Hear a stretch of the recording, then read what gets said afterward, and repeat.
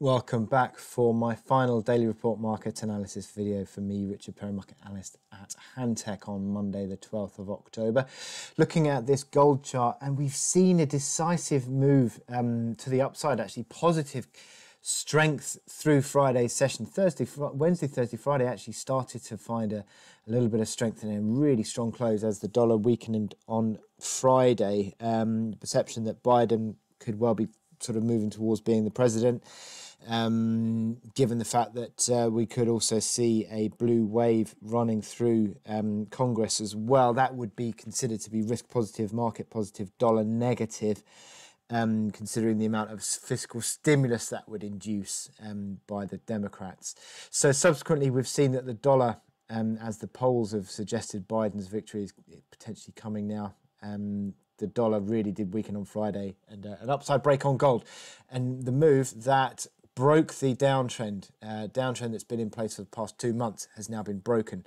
We're now sort of solidifying this uptrend again, this 6-month uptrend, breaking above 19.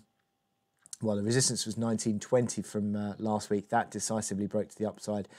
And breaking also through the 1902 to 1926 resistance area that we've been sort of seeing as an old floor, August to September, sort of trying to break through that as well. The only real sort of thing holding it back now, I think, is maybe the 55-day moving average. You could argue that has been a basis of support pretty much since April.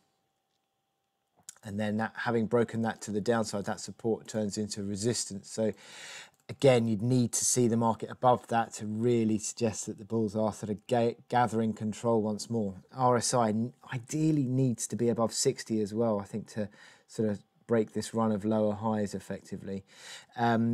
Despite that, having said that, we've got the MACD lines which have bull crossed higher, the stochastics which are accelerating higher. So this is a growing positive outlook, although not yet decisively so, certainly given the fact that the market's just pulled back slightly this morning.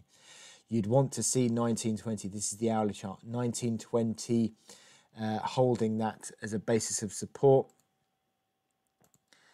You'd want to see that maintained now. And you could also argue there's a little basis of a pivot around that sort of 1911, 1912 mark. But as I said, 1902, if you continue to see gold trading and closing above that, I think that sustains a more positive outlook. And you can start to think about 1970, 1974, and possibly even 1991, which was this late August lower reaction high. So subsequently, we look to buy gold into weakness as long as that support around 1902 holds. So with that in mind, I wish you good luck in your trading today. Click here to subscribe to our analysis videos. Go to our website, sign up for our webinars, and click to watch Trader Talks, our videos that give you top trading ideas.